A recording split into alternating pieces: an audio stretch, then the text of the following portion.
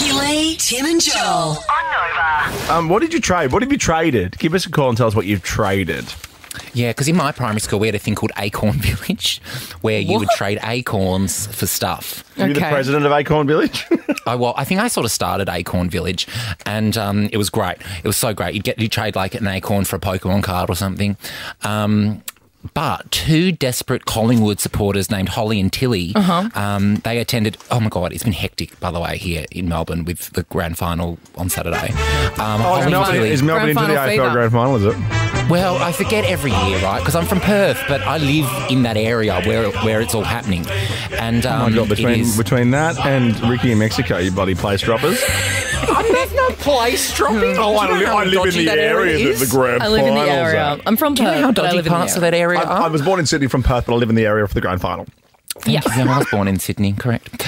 Anyway, Holly and Tilly, Balcombe Hills. Holly and Tilly attended the teams' open training session. Final, mate. Penrith are in the Grand Final. Don't talk with your mouth full to me, please. Shut your mouth and I'll tell this story. You've never not spoken to me with your mouth full. That doesn't even make sense. You don't make sense. Holly and Tilly, right? They attended the team's open training session, which I don't even know what that means. But they went with a sign this morning, right? Yes. And they said on the sign it says, "We'll swap 2 times Taylor Swift tickets for 2 times AFL Grand Final Wow. tickets." That is desperate. They are hardcore. T-Swiss tickets would be worth a lot more, wouldn't they? But also that was such a schmozzle, like trying to get access to them and everyone was in these waiting rooms and blah, blah, But maybe they're like me and they've got Taylor fatigue. They're like, you know what, actually have them. Oh. Because now with the movie and the boyfriend and the B-sides of the 1989 re-releases and stuff, I'm like, can we just have a little break? Yeah. Let's see some They footy want to go instead. and see... Yeah, totally. Go see the Pies. I think the Lions might win. I bet with your head not over it, obviously. Of course. But I put a little bit of money on the in the cab last night on the way home. Put a bit of money on Brisbane. Who was the favourite? Well, Collingwood are paying about $1.75 if you're into that.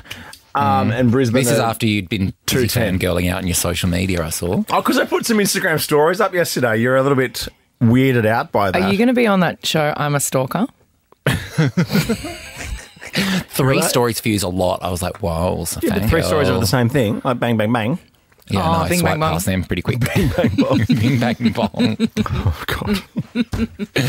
Anyway, there you go. No one's calling up for what did you trade. No one's calling up for anything. All right. We'll be back in a second. Go, everyone, though.